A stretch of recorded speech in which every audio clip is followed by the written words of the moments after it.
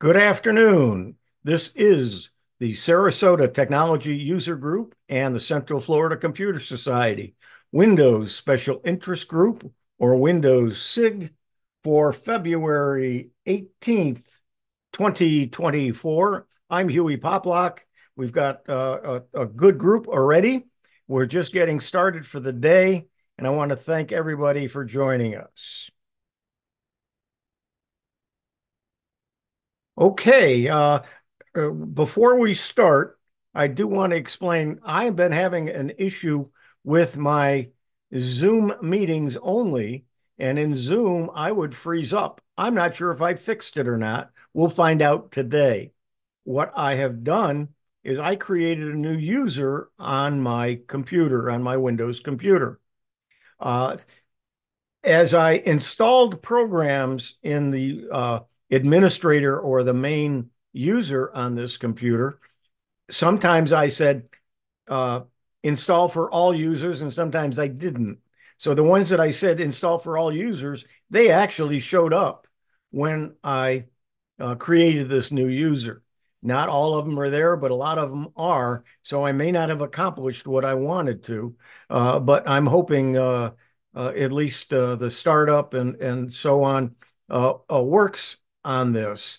But I've added Zoom. I've done a few other things, and I'm ready to do it today. We're using this new user, and it's something that you can do very easily in your Windows or on your Windows computer by just going into your setup and adding a new user account.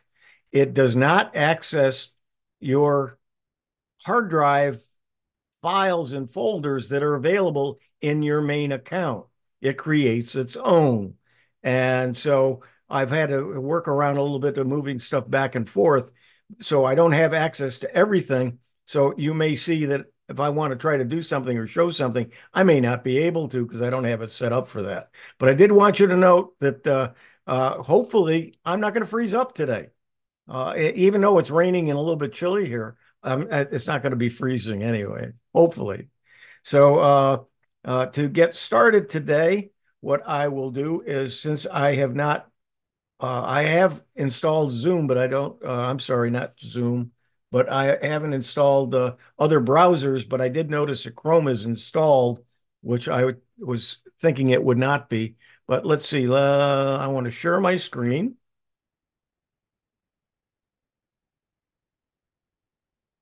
And let's see, share the sound in case I need it. And you should see my screen.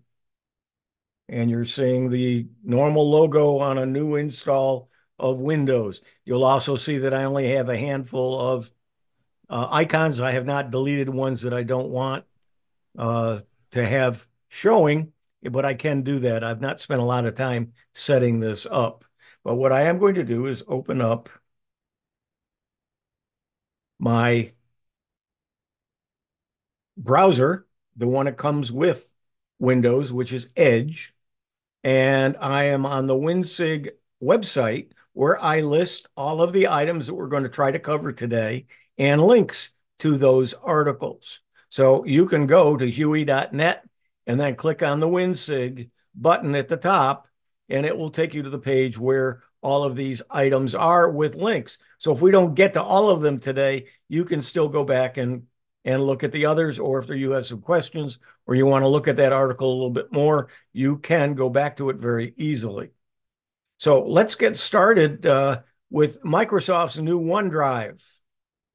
And because we are in, let's see, I am sharing. Oh, I got to move this over to the other side to get it out of the way. Hang on one moment to make sure this is going to work. Yes, it is. Good. And so now I can see my screen, and probably a little black window disappeared, or gray window. Anyway, this is, so we want to go to the immersive reader. And this is the article. Microsoft's new OneDrive design starts rolling out for consumers. I haven't noticed if I've got it or not. have not paid much attention to it.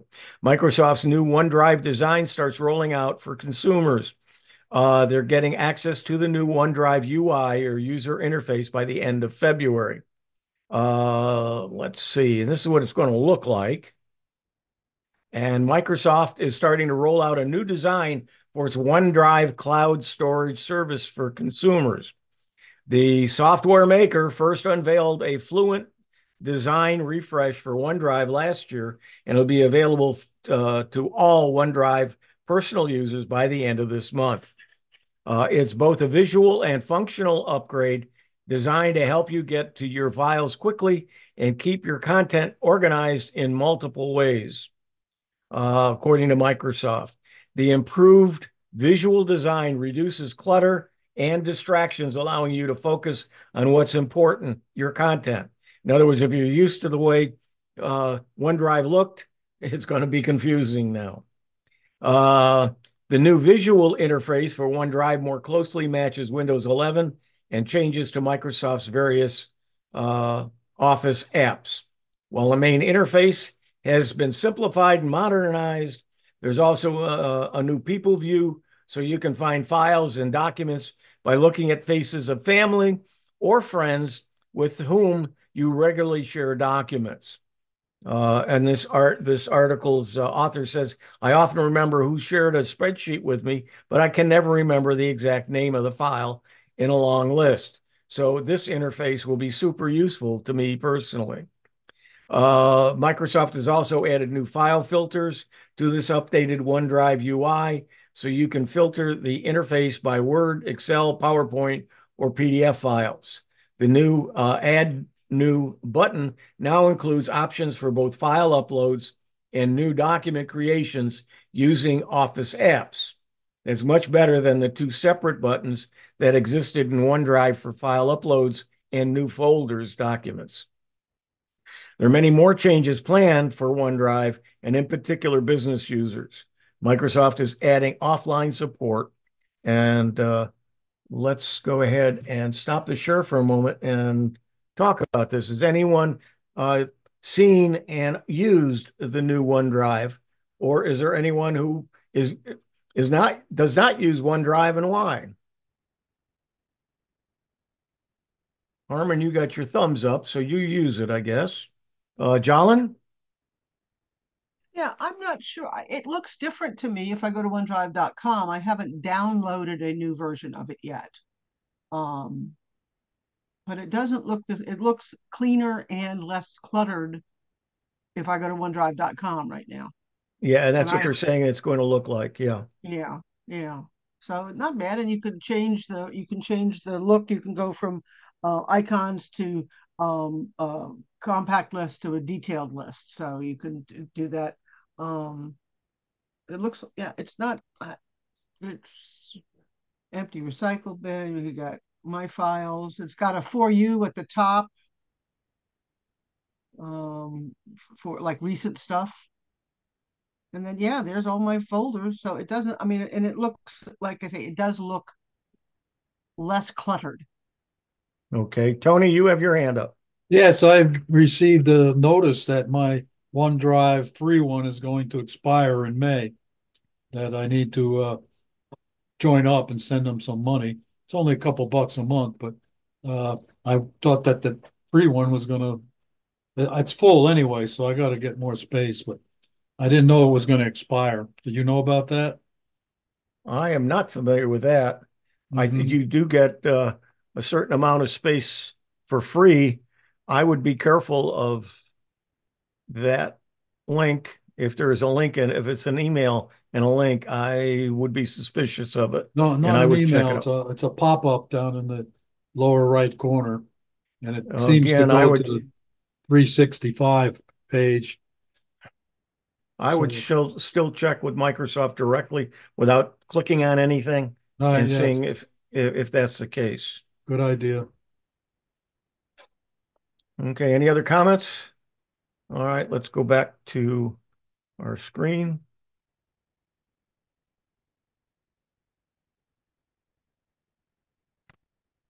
And we'll close this.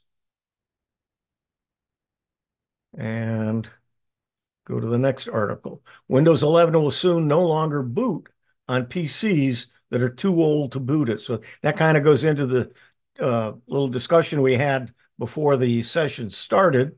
And let's go ahead and click on Immersive Reader. Windows 11 will soon no longer boot on PCs. The next version of Windows 11 will now require a POP CNT CPU instruction. This means super old PCs that were already unsupported by Windows 11 will no longer be able to boot the OS. That would be Windows 11 now. This change doesn't affect modern unsupported PCs released in the last 15 years. So it's a little bit confusing which ones are going to have a problem. PCs with very old CPUs are going to be in for a rough time this fall when the next version of Windows 11 rolls around, as version 24H2 will be the first to no longer boot on CPUs without the POP CNT or population count instruction. This means PCs that are over 15 years old and couldn't officially run Windows 11 before now definitely won't be able to. Now, it doesn't mean, I guess, in Windows 10, it will still boot. It just won't boot if you install Windows 11 on it. Specifically, the next version of Windows 11 now requires a CPU instruction called POP-CNT, or population count, which became standard on CPUs in the mid-2000s. That would be like 2015 and up, with AMD's Barcelona architecture, followed by Intel's first-gen Core I series CPUs. This means pretty much all PCs in the last 15 years won't be affected by this change. So that said, there are still some people out there using PCs with an Intel Core 2 Duo, and some of those PCs have definitely been running Windows 11 unofficially. Up until now, those PCs have been able to run Windows 11, albeit very slowly.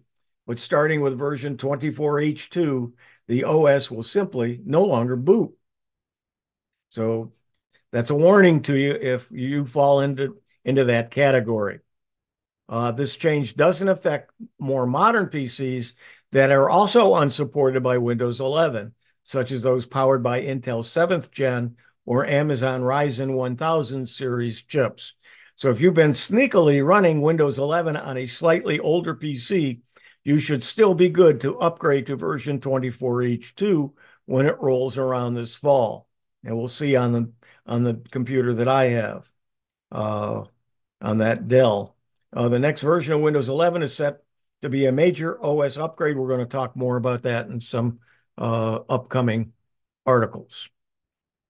Let's see. Next Windows 11 feature update reportedly lands in less than a month, and it's not 24H2. Now, this article is newer than some below. I just added this in a couple of other articles actually last night, so that they may not be in order that I would normally have them. Next Windows 11 feature update reportedly lands this month, and Microsoft's release of features on the Windows 11 is starkly different from that in Windows 10. The company now delivers a gradual rollout every few months. The updates are internally known as moments, and this is also the general fans and enthusiasts of the OS refer to them as. Microsoft delivered the last moment update back in September of 2023 when it released Moment 4 for Windows 11 22H2. While version 22H2 had multiple moment updates, the Windows 11 23H2 will reportedly, however, only have one such update with Moment 5. And according to a report by Windows Central, the feature update lands later this month on February 27th. The Windows 11 23H2 in itself was not a major update over what we had with 22H2, and it was mostly built atop an earlier Windows version. Users only needed to download and install it via an enablement package. It also looks like it's going to be similar affair with Moment 5 as well. Users should not be expecting to see many new features with Moment 5. You can learn a bit more about these changes in an article if you click on the link. You can expect a lot more oomph from the next major feature update, which is expected to be in the form of version 24H2 and is purportedly arriving to the general public in September of 2024. So we're going to get some updates, but they're not going to be major, and you may not notice a lot of difference. Let's see the next article. Windows 11 will soon support USB version 2. Okay, what is version 2 of USB 4? Microsoft started testing support for 80 gigabits transfer speeds on Windows 11 through USB. Support for USB 80 gigabits per second will first ship with select systems with Intel Core 14th generation HX series mobile processors. The change between rolling out with Windows 11 build 23.6.15, which became available to the dev channel insiders late last week. Microsoft shipped Windows 11 build in a number 23.6.15 to insiders and so on. But let's see, the build made headlines due to controversial addition that has Copilot opening automatically when Windows starts on widescreen devices. But that anger-inducing test of the new Copilot default wasn't the only thing to ship with that build. Microsoft also added support for USB transfer speeds of up to 80 gigabits.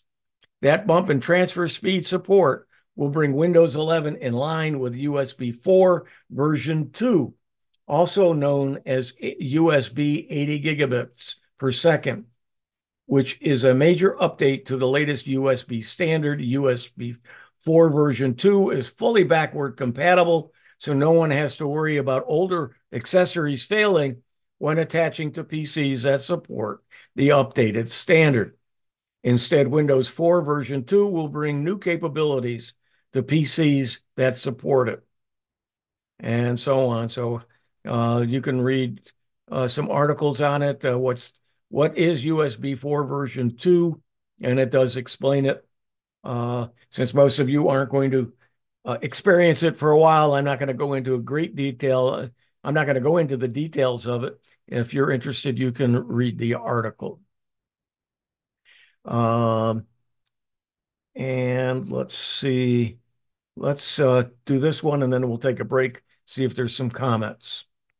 So this one is Microsoft is bringing yet another Windows 11 feature to Windows 10 users soon. So those of you who are still using Windows 10, you're going to still get some new features. In a new preview build, new Windows 10 preview build is rolling out to insiders in the release preview channel. Today's preview build backports Windows 11's new rich weather interface on the lock screen to Windows 10. I bet that's something you've been waiting for. Clicking on the weather interface will open Microsoft Edge and take you to the MSN website for a more detailed breakdown of the weather. Microsoft is planning to bring a richer weather experience. So it looks like you can find out more about the weather without opening up your computer. See, Microsoft has already announced that it's planning to bring Windows Copilot to Windows 10 users soon, too. With that expected to go into testing in the coming weeks, the writer suspects that we'll be seeing more features make its way into Windows 10 over the next year as well. So let's close a few of these out. and this one, and we'll stop the share and see if there's some comments. Stephen, you have your hand up. Yes, and I am confused going all the way back to the second article. Maybe it's something I missed. So what is a 10 or 12 or 15-year-old computer without the special hardware needed to run Windows 11? I don't get it. Are there computers that old, and how did they manage to get Windows 11 in the first place? Did they just change out the motherboard? Or I don't get it. No, there some people have been able to install Windows 11 on some of the older machines. How in Not the sure world? why or Yeah. how, but it's not supposed to. But I know Yeah. Bob G had one that automatically updated and it was not supposed to support it. I've got Um, several machines. They're running Windows 11, including the machine I'm on right now. Mine is a Core 2 quad processor, which will not support the 24H2, but I have other machines that have a Core I processor, uh, yeah. second, third, fourth gen, etc., that should be able to continue running unsupported 11. If you never ask Microsoft for help, you can run 11 just as easily as 10. But if you, what you have to do is get a special install version that ignores TPM, ignores some of the other instruction sets, and allows 11 to work like 10. So you didn't make Yeah. hardware modifications on that computer. You just No, got the you special. can Okay, you can you can download a free utility program that will create a Windows 11 TPM free install that so that explains. when you can install it on unsupported hardware. Thanks. Good answer. Thank you. But what it's looking like is that some computers, especially those in computers over 15 years old, won't even boot if you do the update. Okay, Tony, you have your hand Yeah, up. I mean, Yes, I have a Windows 10. It's not capable of running 11, and I see down in the lower right corner that I have Copilot Preview, and I didn't ask for it. It just showed up there, and it's a 10. Yeah, they're making Copilot available on Windows 10. Apparently already. Yep. Okay, any other comments, questions? So they're not abandoning 10 after all if they're still doing that. So that's encouraging. Yeah. Jolin? Yeah, I discovered that Copilot had been installed in the lower right corner of my taskbar. I don't like it there because that's where I go when I want to show my screen. You can go into taskbar settings and change that if you would rather have show screen in the lower right-hand corner as opposed to Copilot. Yeah, Bob G just did a video on that. Mine still is on the it is over on the left. It's not moved yet, so I'm not sure what causes that. An update of some kind, obviously, Yeah, but but I'm up to date, so I guess they're rolling that out as well. okay. Not And everybody gets it. when has there ever been rhyme or reason to any of it? Yeah, yeah, Microsoft I is famous yeah. for that. to the right of the search bar, where to the little search thing. I've got the little win. Right, Yeah, that's where it would normally be, where Murray, it has but now been, they're putting it over on the extreme right of your taskbar. and replacing the show screen button. Oh, but my far right on it is notifications. No, I even to the understand. further, if you even further, if you click in the very, very corner past notifications, that's show screen. Yeah, it minimizes everything but your, and you can And it see takes you all back of to the your, desktop. yeah. Yeah. Okay, let's, Oh, yes, Drew? when I was just going to say real quickly when someone brought up minimization, if you have an app that you want to minimize everything but this one app, you can actually do a thing that they call shake. Grab the bar at the top of your app and slide the app back and forth, left and right, and within a few seconds, all of your other windows will minimize. Yes, that's a trick, and it works. Okay, let's see, go back to sharing here. How are we doing on time? We're good.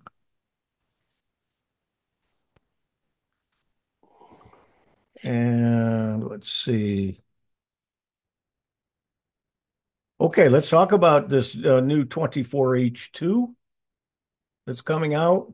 Again, no one seems to know, but everyone's guessing. So this might not be totally true.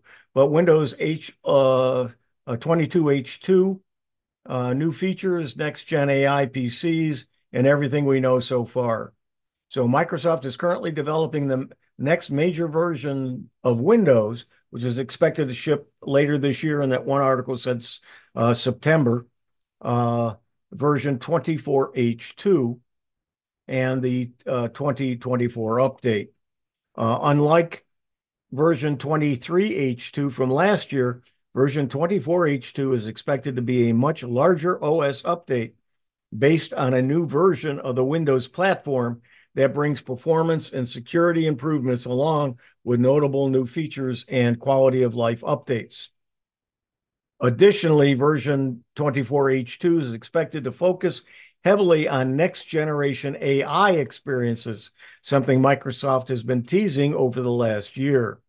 Rumors suggest a new advanced Copilot is on the way that will enhance the Windows UX and AI and machine learning to improve productivity across apps, search, and more. Microsoft is currently testing many of the features that will make up this next release in the Insider Canary channel, as we already know about some of the new features coming in this next release. Okay. Uh, Release date is targeting September, and I'm told Microsoft intends to market this release as an AI-centric one, timed with the next generation AI PCs, which we're going to talk about in a little later article, that Microsoft has already announced are coming throughout 2024. And there's some videos that they recommend for you to take a look at. And so all of this is to say that 24H2 won't begin shipping until the second half of 2024. Some next-gen AI PCs will begin shipping soon, with version 24H2 preloaded as early as June. However, the version 24H2 update won't be made generally available to existing Windows 11 users until September at the earliest. So this release will be one that powers up next-gen AI PCs, some of which have already been announced and will start shipping as soon as next month. These PCs have powerful NPUs. We're going to talk about that, and I think it's the next article, that will take advantage of new AI features that haven't been yet announced, although Microsoft has teased them. Microsoft is planning to deliver even more updates to the Microsoft Copilot for Windows with version 24H2, starting with moving the Copilot button itself to the far right corner. So they apparently have started doing that in some cases. This should make it easier to access, as users will be able to usually throw their cursor into the corner to open Copilot's interface. There's also a number of new animations that will play over the Copilot icon when a user copies text or an image, indicating to the user that Copilot is available to help with content that has just been copied. Hovering over the icon will reveal a small jump list with summarize, explain, and edit options for the content that's currently copied. So there's going to be some neat things. 24H2 with the dedicated Copilot in Windows, setting in the Settings app, which will let users enable or disable the Copilot user interface from appearing on startup on PCs with large screens, as well as configure that providers and third-party plugins. While not yet testing, word on the rumor mill suggests Microsoft is planning to introduce a more advanced Copilot with that version will utilize next generation AI PCs. It's just giving us more of the same information. And then the snap layouts are going to change. File Explorer is going to change. Good. All the things that we like to use are probably going to change. The phone link and voice clarity. I wonder if it'll make my voice not get hoarse. Energy saver and some pseudo. Speaking of my voice, let me clear my throat here.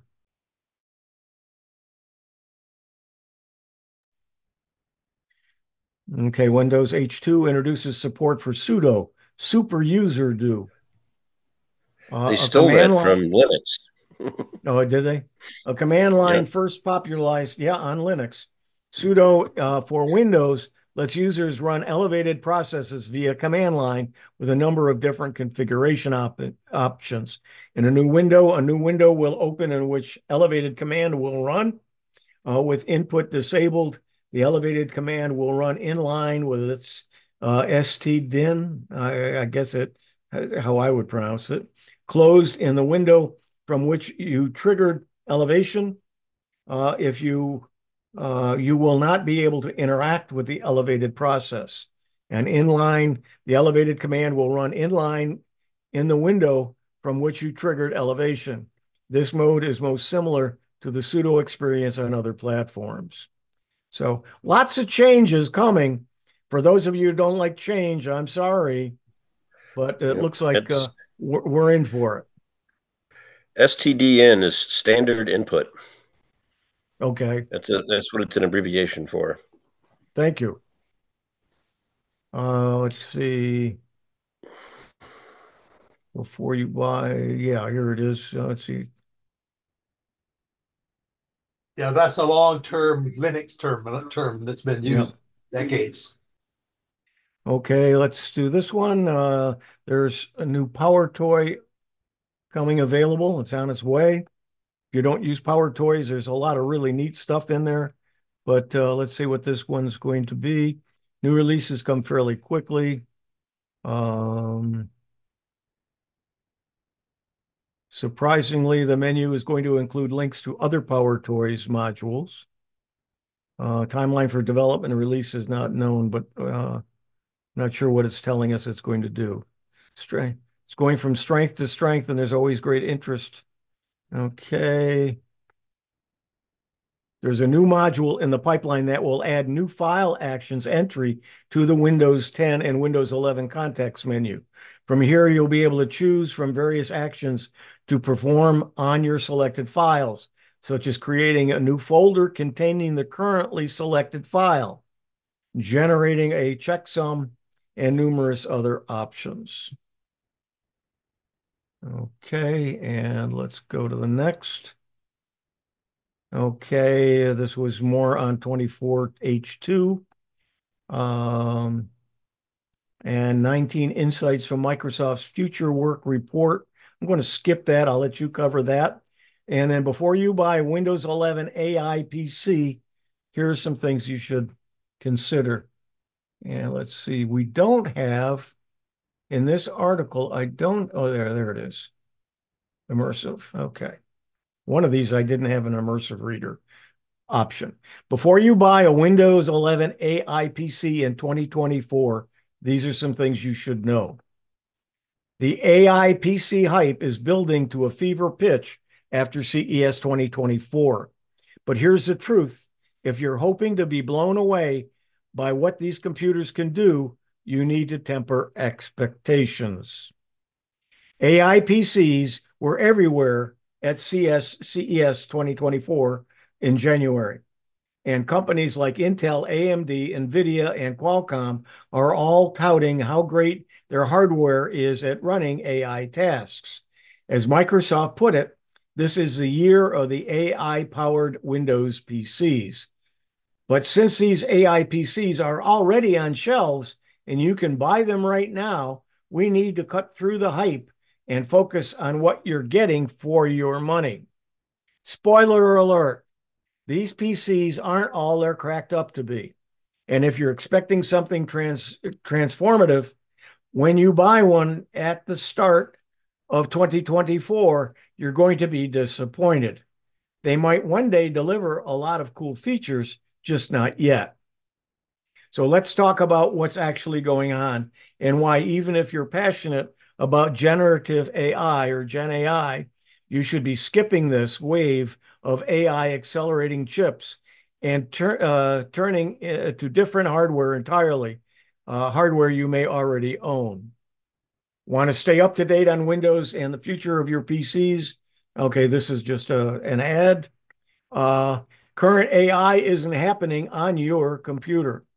Before wrapping your head around the details here, it's important to realize that what's going on with most current Gen AI tools, when you use Copilot on Windows 11, pull up Chat GPT, turn to Adobe Firefly to generate images, or interact with similar popular Gen AI tools, the work isn't actually being done on your computer. Instead, all of that processing is happening in a data center somewhere. Incredibly powerful computers are using a lot of resources and electricity to run the AI model and generate an image of a dog having a birthday party or a response to your question. You can do a lot of this locally on your computer. Witness open source tools such as the Stable Diffusion text to image model or the Llama large learning model. But to get good results, you generally need a PC with solid processing power. In particular, you need a very fast GPU, graphics processing unit, of the same kind of hardware that people were recently using to mine cryptocurrencies. The dream is a mainstream PC that can run these Gen AI models locally on your own hardware with no data sent to general processing center. But not everything is going to start happening on your PC overnight. We're moving toward a more hybrid future where most of the demanding tasks are sent to data centers and simpler tasks that deliver contextual suggestions and help you rewrite that email may take place on your computer. Now, here's what we were talking about earlier today, the promise of neural processing units. We're all talking about AI PCs thanks to recent hardware advances, specifically the addition of a neural processing unit in Intel's newest Meteor Lake chips and recent AMD chips. The promise is that these NPUs are dedicated low-power hardware that can locally run Gen AI models and accelerate AI processing. The idea is that soon every PC you buy will have an NPU. They won't use much power, so that Gen AI tasks can run in the background, even on battery power. PC makers aren't alone here. Do you have a Google Pixel 8 or a Pixel 8 Pro phone? Google's Tensor G3 chip does have something similar. In fact, Google says it paves the way for on-device generative AI. In the real world, it enables AI features such as summarizing audio in the Recorder app and generating smart replies in the Gboard keyboard.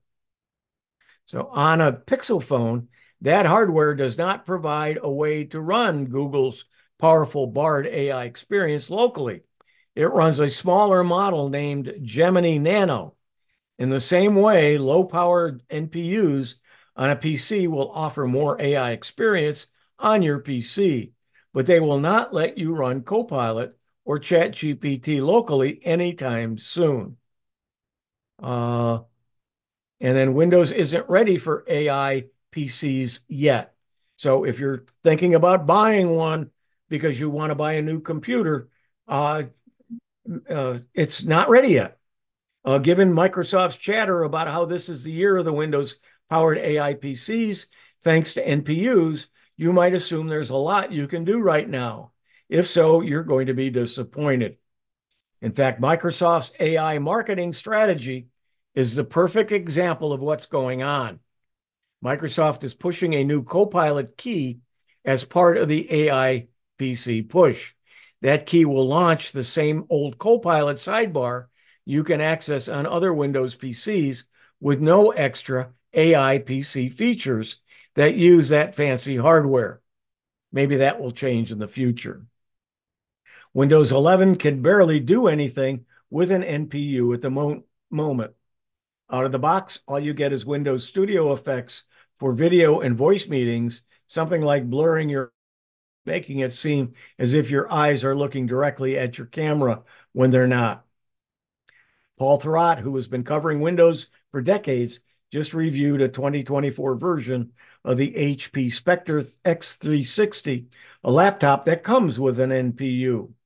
After trying Studio Effects, he said that he assumes that pushing this work off the CPU and GPU improves general system performance and battery life. However, he says this software is not demonstrably superior quality-wise to the third-party webcam enhancements I've used in review PCs over the past year, none of which require an NPU. So in other words, Windows Studio Effects, which is the only feature built into Windows 11 that uses an NPU, doesn't deliver anything you couldn't do with traditional webcam tweaking software. So it goes on and gives some more information here. Basically, you can't do much with a NPU and GPUs, or the graphics processing units, still beat the neural processing units for AI. So the AI PC buying advice for 2024, if you're looking forward to helpful AI features built into Windows, you should wait. Those features won't arrive until late 2024.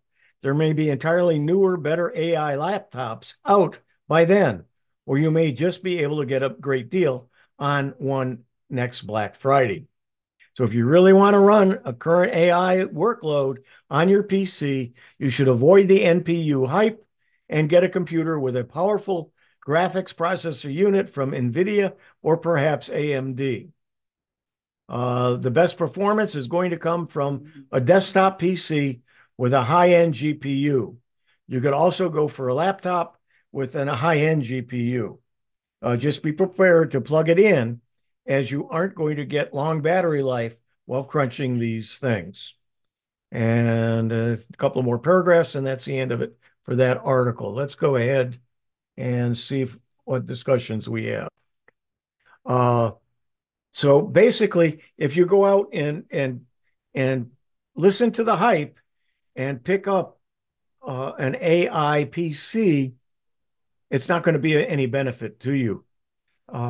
Maybe later this year, there'll be newer models, or maybe some of these will work better then when there's software to utilize them.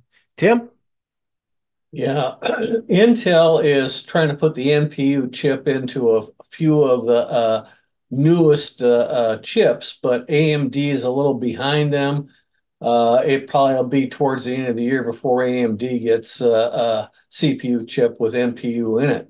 That's why some manufacturers may use a independent on the motherboard NPU chip, waiting for the next generation of CPU chips to be in volume, that they can use just the CPU chips.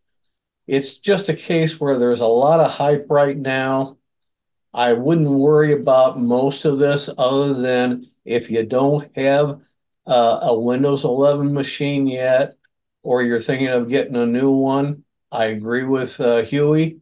Hold off until at least towards the end of the year, like Black Friday or Cyber Monday, before you do it, and do your homework to make sure what you buy is going to have at least some of what you need for the future.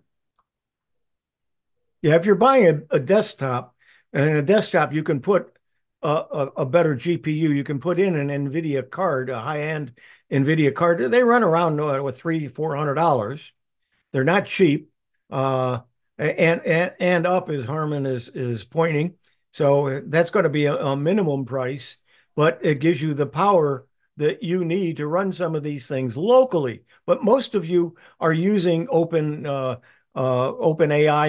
Chat GPT, and it's all done on the cloud. You don't need that extra power on your computer yet. Later on, as they start building where for some businesses, they may want to use all of their information, maybe all of their catalogs, all of their manuals and so on, and be able to search them locally on their network.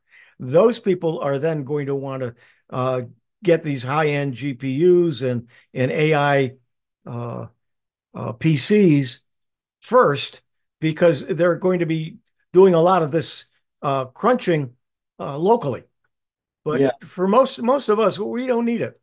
The high-end graphics, you're probably talking $500 to $1,500 for one card to plug into a old style desktop computer.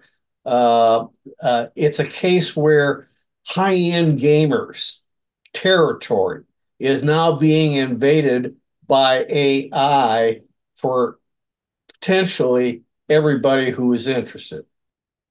Yeah, and this is also why a lot of these AI apps cost a lot of money, because they're buying thousands of NVIDIA cards with high-end GPUs on them to be able to do the crunching that's needed to just do a Chat GPT, for instance. And that's why some of the costs are quite high, because the companies that are creating the apps and letting you subscribe to them have to pay huge amounts of money to utilize those or to purchase them.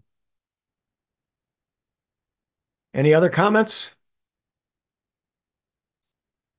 All right, let's get back to some of the items that we're covering here. Share screen. I know for some of you, this is a lot of this stuff is way more than what you really want to know, but this way you're at least getting some background in it, and then you can forget it and just keep it in the back of your head. So when you go to buy a new computer, you don't get sucked in, spending a lot more money than you actually need to spend. Okay, Outlook. Yeah, this was interesting.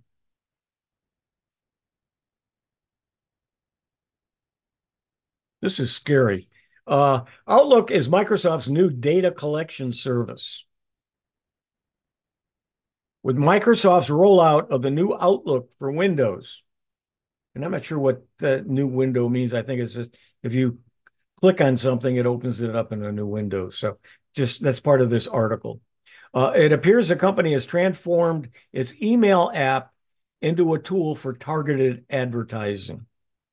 Everyone talks about the privacy washing campaigns of Google and Apple as if they mine your online data to generate advertising revenue. But now it looks like Outlook is no longer simply an email service.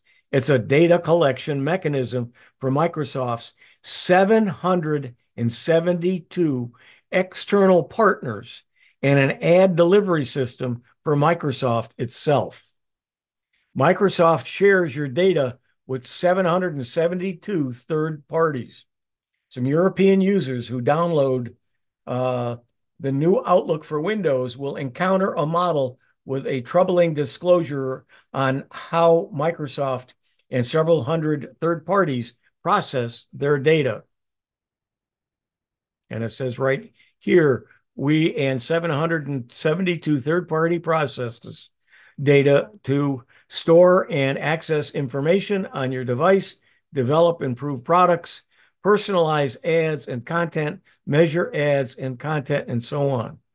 So the window informs users that Microsoft and those 772 third parties use their data for a number of purposes, including store and or access information on the user's device, develop and improve products, personalize ads and content, measure ads and content, derive audience insights, obtain precise geolocation data, and identify users through device scanning. So the latest version of Outlook confirms that more of the big tech's profit margins are becoming ever more dependent upon the collection of your personal data. Outlook also prompts you to choose how ads look on your screen, making it clear that advertising is a key part of the deal. Mac users logged into the new Outlook will even encounter ads that appear as inbox messages. Some ads are from Microsoft applications, while others come from third parties selling products. Microsoft's advertising partners, thanks to the EU's General Data Protection Regulation, Europeans are at least informed that a small village of third parties will be able to look at their data. Americans, thanks to their government's refusal to pass privacy legislation, are never even informed that this is happening. In Outlook settings, UK users can explore a list of advertising partners, which shows the disturbing number of ad companies working with Microsoft. These third-party companies called partners carry names such as AdMax and Adsucracy, something like that. This is unavailable in the settings for users in the US and Switzerland. To some extent, the new Outlook lets you choose how your data is used, but it's not as simple as clicking a single toggle. Depending upon the type of data they collect, use, process, and other factors, including privacy by demand, certain partners rely on your content, while others require you to opt out, reads the preferences pages for users in the UK. Click on each advertising company listed below to view their privacy policy and exercise your choices. Not every partner has the same rules. Such policies are usually long, rambling, and notoriously difficult to understand. But for many companies, that's the new idea, or that's the idea. Such policies are intentionally written this way to give companies the maximum freedom to do what they want with your data. That often means selling your personal details to third-party advertisers and data brokers while making it difficult for you to opt out. And new Outlook steals your email password. Microsoft's integration of Outlook with the cloud services has raised privacy alarm bells. When you sync third-party email accounts from services like Yahoo or Gmail with the new Outlook, you risk granting Microsoft access to the IMAP and SMTP credentials, emails, contacts, and even events associated with those accounts, according to the German IT blog. Although Microsoft explains that it's possible to switch back to the previous apps at any time, the data will already be stored in the by the company. This allows Microsoft to read the emails. And so I'll let you finish reading this article, but it's scary how much information they collect. Now, is it information specific to you? Not really, but it's on things that you do and things that you to send you ads that are targeted to you. So when cars are collecting information, Microsoft is collecting information, and Google and all these other companies, all that data is out there. It's scary, but it certainly is not new. Any comments without getting political? It's okay. So I guess you're all scared Yes. enough not this way. Okay, go ahead. Who is it? This is Stephanie Neudlinger. Hi, Steph. I've been using Outlook for a number of years. I now want an alternative. What's a good alternative? You know what? I'm thinking the same thing. I do know that from the same people that have Firefox, they have an email program. What is it, Drew? Thunderbird. The major program is called Thunderbird. Thunderbird, yeah. Thunderbird is distributed with a lot of Linux distributions. And then there's an offshoot of Thunderbird that I'm using now called Betterbird, which is also available for all platforms free of charge. Yeah, it does work on Windows. Yes. Runs on Windows, Linux, and I believe the Mac. And you can avoid having to use Microsoft's Outlook app with the advertising. My problem is I have emails going back to 1999 in my Outlook, and I can search for them, and I hate to lose that by going to something else. So you can't import all that to Yahoo, for Yeah, example. we're talking gigabytes and gigabytes of messages. I'm not about to start playing with them. Yeah. Well, I mean, you could transfer them over and keep them where they are for now, and see Yeah, if and then leave the current version, which doesn't do all of the ad Um, stealing, ad information, and yeah, uh, I mean, you so could for leave high. Outlook on your computer. Leave Outlook on your computer to read those emails that are older, but start reading new mail with the newer app. yeah, the what I'm understanding though is they're going to force everyone who's using Outlook to the new Outlook somewhere in the near Yeah, future. yeah. The program called Microsoft Mail is going away or has gone away. It's for Yeah. some people, and they're getting the new Outlook. Yeah, but also those of us who use Outlook that currently is part of the Microsoft 365 or Microsoft Office uh, is going to go to the new version, and we will be forced to go to the new version eventually.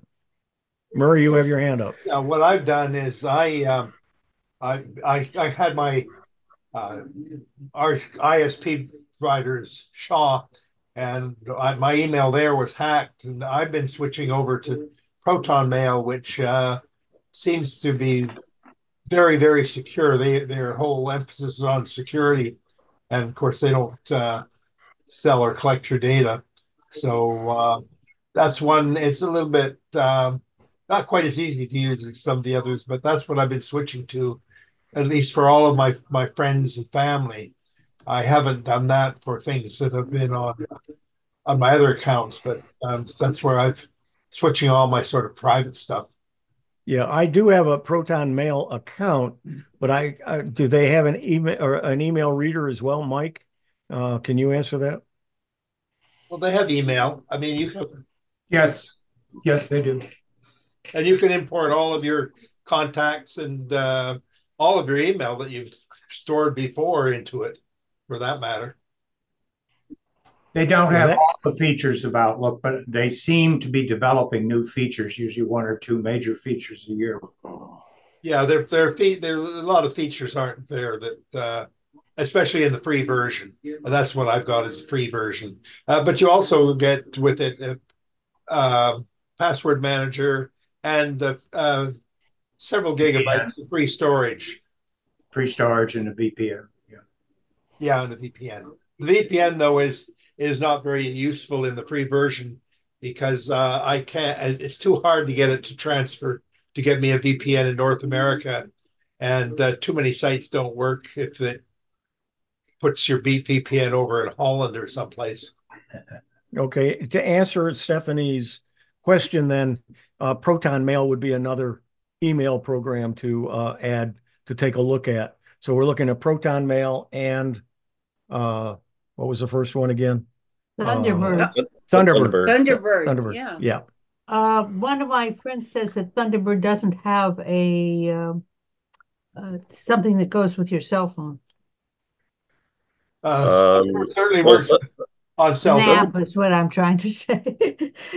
Thunderbird, that program is operating on desktop platforms.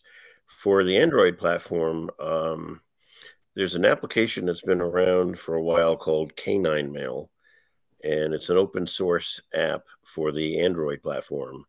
And Thunderbird actually absorbed the Canine app, and uh, at some point during 2024, it's expected that the Canine Mail app will convert its name to be Thunderbird.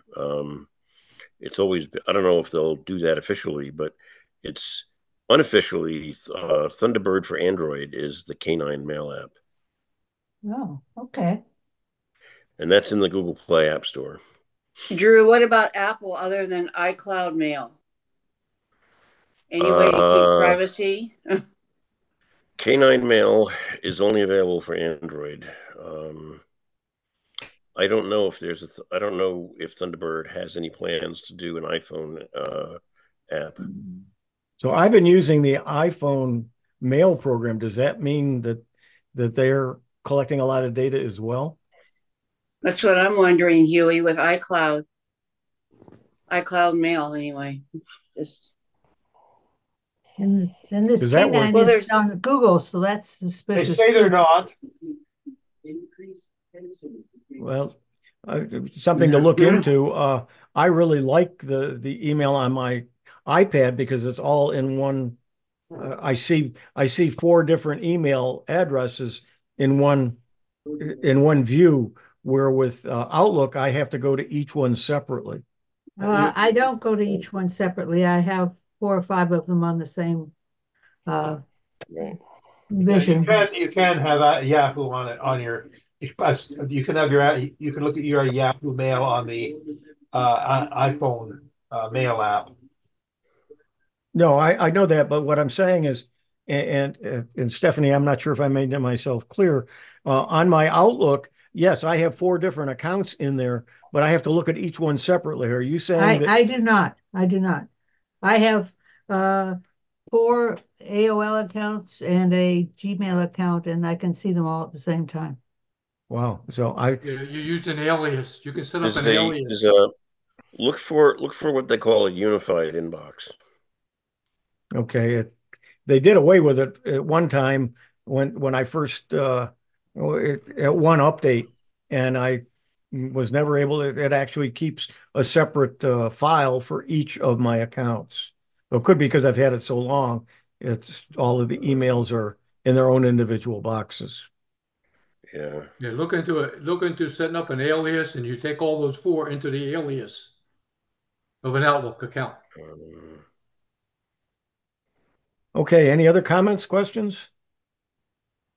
Okay, we still have some time, so let's go back to share screen.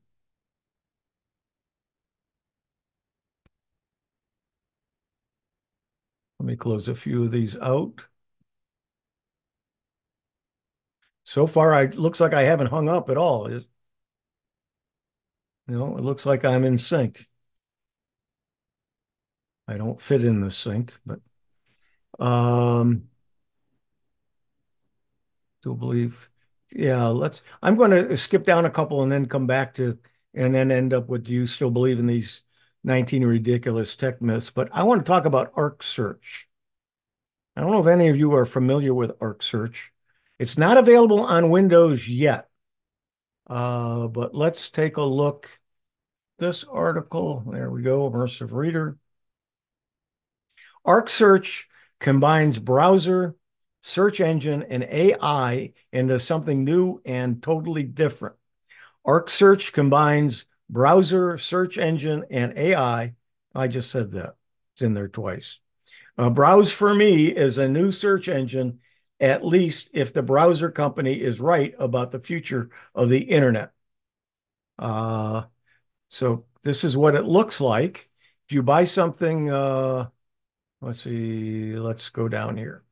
A few minutes ago, I opened the new Arc Search app and typed what happened in the Chiefs game. That game, AFC Championship, had just wrapped up. Normally, I Google it, click on the few links, and read about the game that way. But in Arc Search, I type the query and tap the Browse for Me button instead. Well, let's take a look at it. And there is what it looks like. So you type in the question here. It says, okay, what happened in the game? And then what you'll get is a picture, and then you'll get some information below, like Chat GPT would give you. Arc Search, the new iOS app. It's right now it's only iOS. from the browser company, which has been working on a browser called Arc for the last few years, went to work. It scoured the web, reading 6 pages, it told me, from Twitter to the New Guardian to USA Today, and returned a bunch of information a few seconds later. I got the headline, Chiefs win. I got the final score, the key play, a notable event, and also that also just said the Chiefs won. A note about Travis Kelce and Taylor Swift, a bunch of related links, and some more bullet points about the game. Basically, instead of returning a bunch of search queries about the Chiefs game, Arc Search built me a web page about it. And somewhere in there is the browser company's big idea about the future of web browsers. That a browser, a search engine, and an AI chatbot and a website aren't different things. They are all just parts of an internet information finder, and they might as well exist in the same app. Arc Search is part of a bigger shift for the Arc browser too. The company's mobile app has until now been mostly companion app to the desktop, a way to access your open tabs and not much else. With Arc starting to roll out to Windows users, the browser company is also getting ready to roll out its cross-platform syncing system called Arc Anywhere, and to bring some of these AI-powered features to Arc on either platform. Eventually, CEO Josh Miller says Arc Search will be just called Arc and will be the company's only mobile app. The Browse for Me future isn't perfect, but it's pretty impressive. When I search what's Pete Davidson up to, for instance, it gives me some broad strokes information about his recent film and breakup news, links to his Wikipedia page, a couple of new sites, tag pages for Pete Davidson, and then a bunch of information about his recent personal and professional goings-on. Like many AI tools, Arc Search isn't great at citing its sources, so I can't completely trust that Davidson and Chase Suey Wonders actually broke up, but there is a dive deeper section at the bottom with a bunch of links. Most of these links are the same generic stuff like Pete Davidson's net worth webpage, and I'm confident isn't right. And there's good stuff here as well. The system has improved a lot even in the time I've been testing the app. So I like the Arc Search browser as a browser too. It's simple and fast, and always opens to an empty search box, which feels right on mobile. It does put the browser company in the middle of a lot of complicated AI discussions. So it's something to look at. I put it on my iPad, and I've been playing with it a little bit. And I signed up for the wait list for Windows. Right now, they don't have an Android version, and they don't have a Windows version yet. So let's go to the next article, which talks about Arc Search as well, and to show you what it looks like. This is actually the App Store on on my iPad. And let's see, let's go ahead and make this bigger. And the key features, auto up keyboard to start searching with fewer taps, always on ad tracker and banner blocking, browse for me to summarize many pages at once and find answers faster, auto archive inactive tabs to keep things tidy, and reader mode to minimize distractions. Crafted with heart by your friends at the browser company. You can download Arc on your desktop, which is when you go there, you just get on a wait list, but it's arc.net. Learn more about the browser company at the browser.company. Privacy policy at arcnet/privacy, and terms of use at start.arc.net/terms of use. And as of the 16th, 2 days ago, version 1.1.0 Thanks for using Arc Search. We have a new version for you dedicated to several bug fixes. This is just some comments. And the author of this article says, I'm in love with this app. Seriously, thank you for creating a simple straightforward tool that can be downloaded and used in under a minute. No tedious account setup, no intrusive ads, no subscription pop-ups, and best of all, the app is simple enough to not even need a tutorial. You just type in whatever you wish to search, and a beautiful minimalistic article self-generates that provides more than enough knowledge than what a half hour searching on Google would have taught.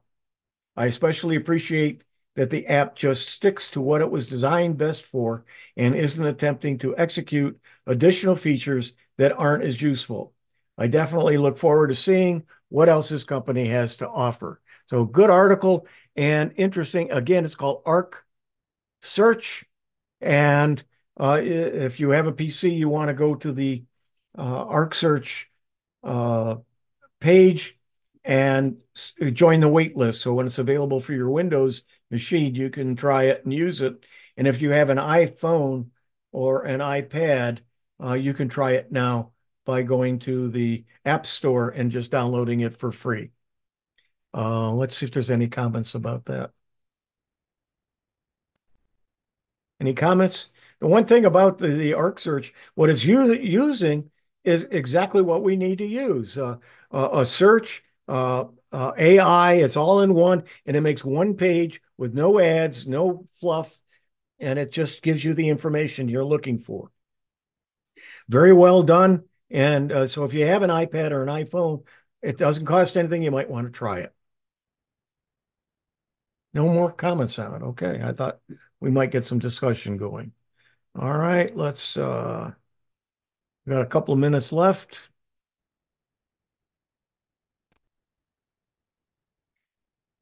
And let's see. Do you still believe these 19 ridiculous tech myths? So we'll take a look at these. And let's immersive reader. Fact and fiction frequently collide when it comes to technology we use in our daily lives.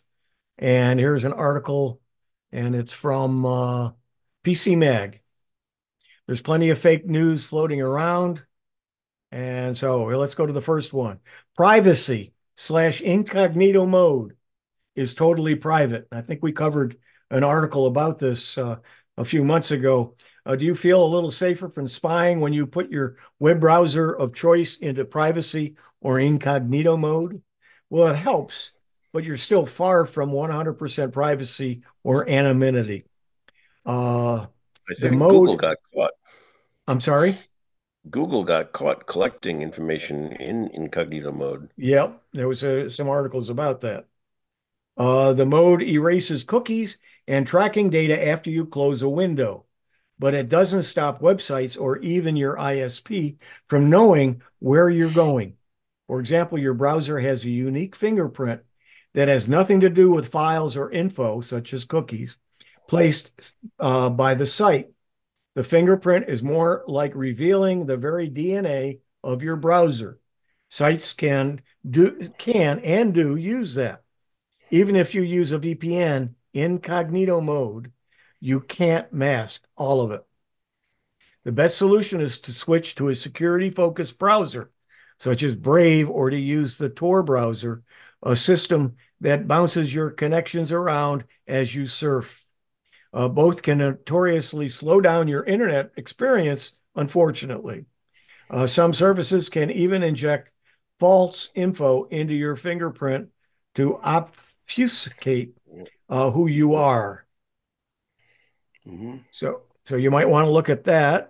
Okay, you are small potatoes and not a target for cybercrime. This is a myth. Why would anyone try to hack you if you got nothing to hide? Hold on. We've got something to hide, namely private personal information, PPI, the kind of data used in identity theft. Having it stolen really can ruin your life. If you do any kind of work on governmental websites, your social security number may be used or stored there. Your credit card number is tied to every online shopping spree. It might seem safe, but that kind of private data is going public all the time due to frequent massive data breaches. You may indeed be small potatoes, but that doesn't mean your PPI or your personal information won't be found, sold, and resold to bad actors. And many of the tools doing this are automated. They'll scrape for whatever they can use and sell it, hitting as many targets as possible. So one thing you can do to help yourself is to make sure you have a different password for each site and service that you use online. Now, I know when I say that, a lot of you don't. One thing that you can do to help yourself is to make sure you have a different password for each site and service you use online. It's a giant pain to remember them all, which is why we recommend using a password manager. But if your password is found in one breach, then the bad guys could have access to every account for which you use that single password. Sign up for some ID theft protection and breach monitoring services, and they'll tell you whether your PPI is compromised. Number 3, in myths. Apple, Macs, and iPhones can't get malware. The evil people who write viruses want to infect as many people as possible. That's one reason Windows systems and Android devices are the usual targets. There are just a hell of a lot more of them.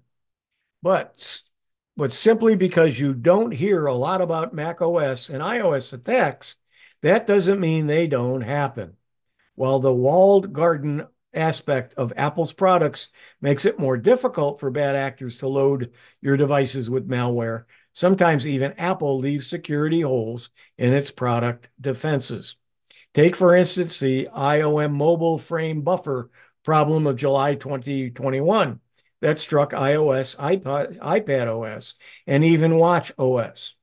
Had it been found by the wrong people and not patched with an update, it could have been an easy exploit. So there's two things you want to do is watch for these problems and do your updates. Keep your devices up to date to avoid such issues. And you're far more likely to be infected if you have jailbroken an iPhone or an iPad. But if you jailbroke your device, you're probably tech savvy enough to know the risks that go with using apps and software that haven't been vetted, like those of us who've been using Windows for decades. Number 4, artificial intelligence is sentient. AI, as we know it today, many things are incredible achievement even at this early stage, full of biases that are downright embarrassing and legally actionable, able to hallucinate such things as a dying man in the desert in need of water. But AI has not achieved human intelligence. It's not self-aware. It does not have feelings. Google itself has listed a list of AI myths, and it specifically says specifically that AIs remain narrow and brittle and lack true agency or creativity. Google will likely stay ahead of the claims of sentient AI. The company fired an engineer in the summer of 2022 who publicly claimed that the Lambda language model for dialogue applications chatbot system upon which the Baird AI is built was alive. What Google is saying is that AI didn't decide to write a story or compose a song. You did that. Generative AI, such as Bard, which is now called Gemini, ChatGPT, and even DALL-E, and the Midjourney for images are fantastic mimics. The AIs simply use patterns to make new, never-before-seen patterns. They're fed an enormous amount of data. GPT-4 supposedly has 1 trillion parameters to build on.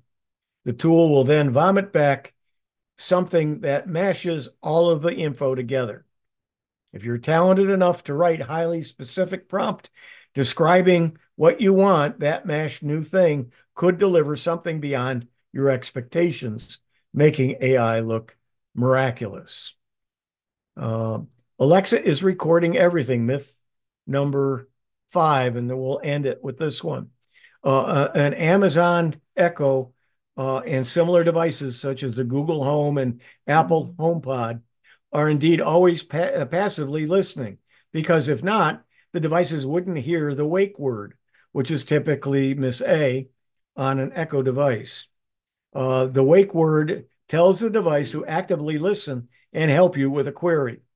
You can push a button on top of any Miss A unit to turn off the microphone until you want it on. You could also push the microphone button on top to start your query, but that's not what the smart speakers were designed to do. The images record only what you say after you say the wake word. They don't record everything. Instead, you turn on something like Miss A Guard, a feature ostensibly for listening for suspicious noises like breaking glass while you're away. If even that much listening is too much for you, then go to the mobile app, to more and settings, and then the privacy, and then review voice history to delete one or all of your queries, even just those on certain date ranges. You can also do it from the Amazon.com website. You can also say, Alexa, delete everything. Apparently she didn't hear me. Good. Delete everything I said today. Once you enable that function in the app, best of all, you can set Miss A to never save your recorded voice and even tell it to send improvement data to Amazon ever. So that's the last of those. And it's time for me to switch over and hand the baton. So let me say at this point, thank you very much for joining us. This has been the Windows Special Interest Group, or WinSig, for Sunday, February 18th, 2024. I'm Huey Poplock. Thanks for joining.